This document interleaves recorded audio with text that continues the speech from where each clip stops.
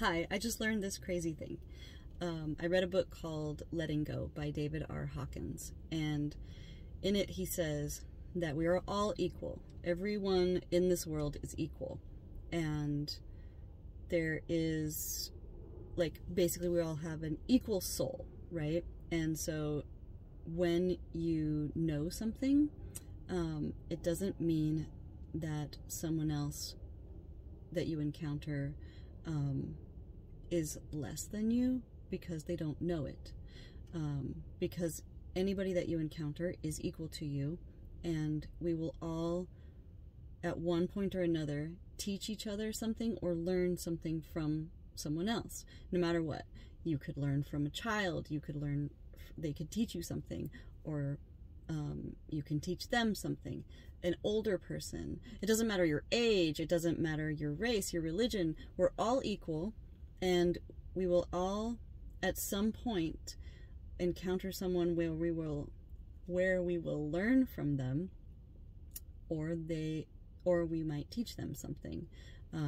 So that being said, it made me think about, well, that's not better. It made me think about our children and how we raise them and how we speak to them when we discipline them. If we're all equal and we're all learning from each other and teaching each other, it made me realize that we don't own our children. We don't own them. Just because we gave birth to them or adopted them or we're raising them and spending money on them doesn't mean that we own them. So the way that we speak to them when we discipline them, why do we do that? I'm not saying that I didn't do it also, but you know, like, now that I know, I'm going to really check myself in the way that I speak to children, especially when it is to tell them, you know, why you shouldn't do a certain thing. I wouldn't tell my friend, like, hey, don't touch that. You know, I wouldn't do that to my friend. So why do we do that to our children?